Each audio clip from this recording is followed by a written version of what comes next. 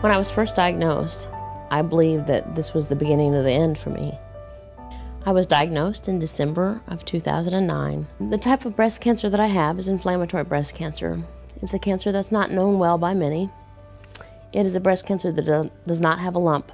Mammoglobin A was discovered at Washington University School of Medicine by Tim Fleming, one of our co-investigators. We started this project, and the reason we got involved in breast cancer is the senior postdoc in my lab at the time, Mark Watson, both his mother and my mother had breast cancer, so it was a very personal area of work that we wanted to look for new discoveries and pursued that. So within a year, we had come up with a new breast cancer marker, mammoglobin, that also had the potential of being a good therapeutic as far as an immune system modulator. So it became very personal that way in the initial part of the work.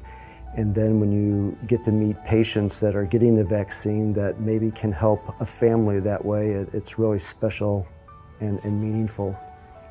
So it could be used as a universal vaccine, meaning that almost all women could benefit from this vaccine for prevention or to prevent recurrence.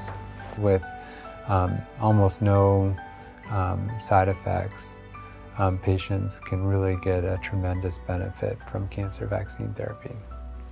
And then the second promising thing is that all patients who've been treated to date have had no progression of their disease. The gateway for cancer research was, inspirational for us in making our cancer vaccine program a reality. So we're very grateful for their support. My story has been a good one, and everything currently shows that I'm cancer-free. And I'm grateful to be cancer-free today and hoping for many more years of cancer-free. Since my participation in the study, I've been able to continue on with my life. I have 2 small children. Those children were 1 and 3 when I was diagnosed. And I'm grateful to say that they're now 3 and 5. And they still have a mother here for them.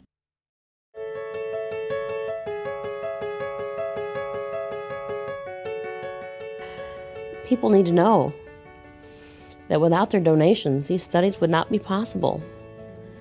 That without every dollar from every person, the research can't continue.